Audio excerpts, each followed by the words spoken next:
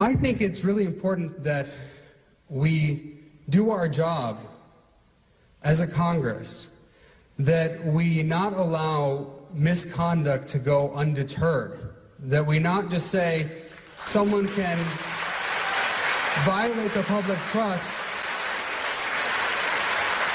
and that there are no consequences to it. And if you get a chance, I encourage you all to read the tweet where it lays all of this out. Mueller's report lays all of this out. And I'm confident that if you read Volume 2, you will be appalled at much of the conduct. And I was appalled by it. And that's why I stated what I stated. That's why I came to that conclusion, because I think we can't let conduct like that go unchecked. Congress has a duty to keep the president in check, and it is a difficult process for those who are worried about Congress intruding on the president's powers consistently. It is a difficult process to remove someone from office. It's not easy. So no one's suggesting that just because you start some inquiry or process that a person's removed from office. Nonetheless, we have a job to do. And I think we owe it to the American people to represent them, to ensure that the people we have in office are doing the right thing, are of good character, aren't violating the public trust. This is Republican Congressman Justin Amash, the first Republican lawmaker to call for Trump's impeachment. And while those in his own party have been quick to lambaste the Michigan Republican for failing to blindly toe the party line, the voters in his district paint a much different picture, which is a Republican lawmaker in a decidedly Republican district getting an ovation from the crowd after defending his position that Trump should be impeached. If that isn't a massive call to action for other Republicans tired of relinquishing every ounce of their dignity as they fall over themselves to line up behind Trump, nothing is. Amash has taken to Twitter on multiple occasions to explain his rationale for impeachment, most recently taking aim at Trump's Attorney General Bill Barr for so glaringly misrepresenting Mueller's report. He said that Barr has so far successfully used his position to sell the president's false narrative to the American people.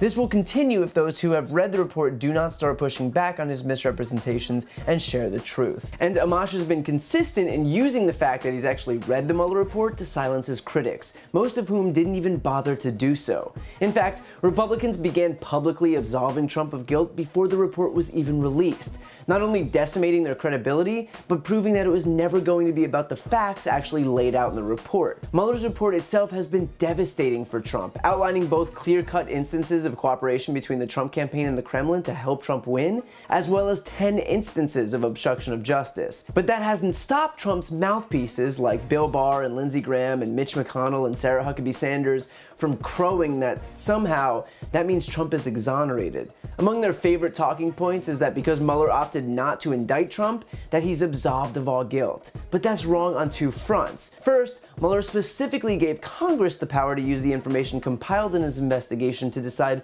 whether or not to take action against Trump. Mueller wrote in his report that with respect to whether the president can be found to have obstructed justice, Congress has authority to prohibit a president's corrupt use of his authority, that Congress may apply the obstruction laws to the president's corrupt exercise of the powers of office. So to claim that Mueller is the final word in all of this is quite literally ignoring Mueller's own words that it's up to Congress. And second, DOJ guidance is that a sitting president cannot be indicted. So those claiming that because Mueller didn't do something that he couldn't do under the purview of the DOJ under which he was operating, that means that Trump is innocent, are doing so in bad faith. And look, there are literally dozens of impeachable offenses here. Of the 10 instances of obstruction of justice, why even one has been deemed acceptable by the GOP shows just how far the party has fallen. But that's not the point. The point is that Trump's party has become just that, a cult of personality, complicit in his criminal behavior by virtue of failing to stand up to him. And it didn't used to be this way. Here's what Republicans thought of Trump before they hitched their wagons to him. He's a race-baiting, xenophobic, religious bigot. He doesn't represent my party. He doesn't represent the values that the men and women who wear the uniform are fighting for. And what Mr. Trump is doing is undercutting everything we stand for. He's undercutting how you win the war. He's empowering the enemy, and he's putting people at risk who are serving our country. Now, he's never served. Going to a military high school, Donald, is really not military service. You've never worn the uniform. You've never been on a forward operating base. You've never been at a PRT as a member of the Department of Justice or the Department of State. You've never been a USAID worker going into some devastated poor area in Iraq and Afghanistan trying to help our country by helping others. So knock it off. You're putting people at risk. I'm going to tell you what I really think of Donald Trump. This man is a pathological liar. He doesn't know the difference between truth and lies. He lies practically every word that comes out of his mouth. It's completely transparent. Donald Trump's tax returns aren't. I'd like to see those be transparent. And people start to see that he's not, he says he's for the little guy, but he's actually built a lot of his businesses on the backs of the little guy. And he's a lot of little guys through eminent domain or through not paying contractors after you've built something. The little guys have, suffered. Except now, these same Republicans have handcuffed themselves to a devastatingly unpopular president who panders solely to his base. And that base might dominate the Republican Party, but that's not enough. The 2018 midterms are clear evidence that while Trump might be popular in the RNC's main convention hall and random diners in the middle of nowhere, he's become nothing short of a massive liability in national elections. And yet still Republicans are lining up behind him, more concerned with the short-sighted political benefits that come with